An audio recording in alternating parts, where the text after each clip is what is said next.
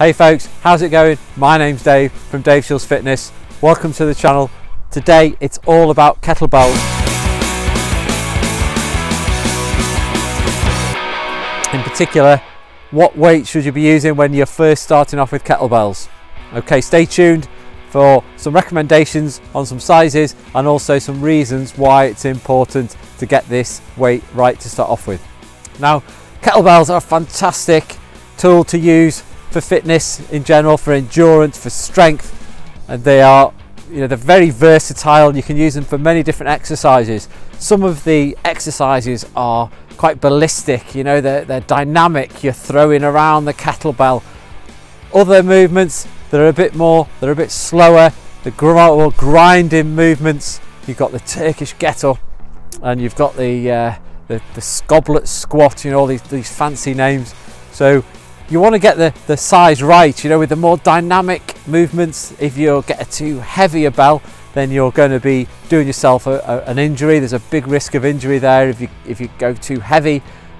Similarly, if you go too light on the grinding movements, you're not really going to get the full benefits of it. So you need to pitch it there just about right. So you need to know what's your goal out of training with kettlebells. What do you want to get out of it? Do you want to be a fat burning furnace, or do you want to build strength? Do you want to get stronger? So all these things are going to be taken into consideration.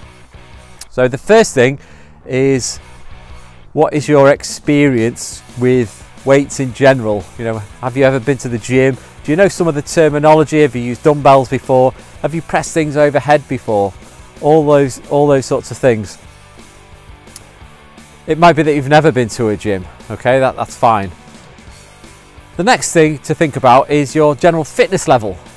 Okay, currently, are you really unfit? Are you really out of shape? Do you struggle running for the bus, going up the stairs, that kind of thing? Or do you have a fairly good level of fitness? Maybe that you do exercise regularly, you go running, so you've got a good general level of fitness. And finally, you want to consider, do you have any niggles, any injuries that you're carrying? The sorts of things as we get older, the dodgy knee, the hips, the shoulders, all that kind of thing. They'll all need to be taken into consideration.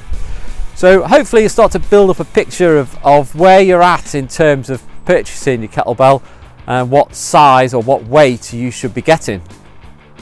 Okay, so I've got a range here, and I use all these for different sort of exercises, for different types of exercises. Like I say, the kettlebell is very versatile, so I'll use these for any number of different situations. But when you're starting out, kettlebells are quite hard to come by at the moment, and they have gone up in price as well. I think I paid maybe £10 or £12 off Amazon for this little baby here a few years ago. My latest acquisition cost me £50. Although it's a bigger bell, but yeah, prices have gone up, and so has scarcity as well. So you need to be careful when you're making your considerations. Okay, so for men then, generally, if you have got that general level of fitness that we talked about, maybe you know a little bit about pressing things overhead and a few of the terminology, then even on the side of caution, a lighter weight, the 12 would be a good place to start. You should be able to press the bell overhead. Now, there's a 16 here, is the next one up. They go up in 4 kg increments. So the next one up is a 16. So if you've got quite a good level of fitness and you're regularly pressing weights in the gym, then consider buying a 16. You might want the kettlebell for a bit of variety in your training, or to do a little bit of home training, which is quite popular at the moment. So starting with the 16 will be a better bet. Now remember that I have said that kettlebells have gone up in price, but compared to surgery or an injury, they are quite cheap. Okay, so what I mean by that is you can always buy another kettlebell once you progress. My recommendation would be to learn the moves first, then to go up the weights. All right, like I said, some of the moves are quite ballistic. They require a certain technique, and if you're getting it wrong with a heavy weight, you're going to injure yourself. or end up throwing the kettlebell through a window, which wouldn't be good either.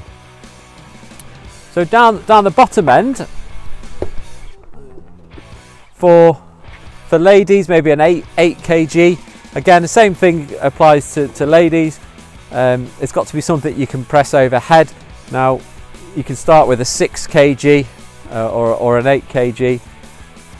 I know I said they go up in 4 kg increments, but they have started making lighter weights down the bottom end. So yeah, so consider an 8 or a 6, you know, and then if you're quite fit, you've done quite a bit of working out, then, you know, consider getting a 12 to start with.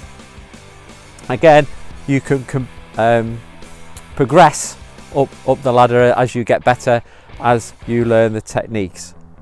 Okay, folks, so that's it really. I mean, that's kind of where it's at. You know, if I'll just recap. For guys, a 12 kg is a good starting point. If you're totally out of shape and you've never worked out before, you don't know any of the moves, then do consider getting an 8. All right, you can always upgrade later on.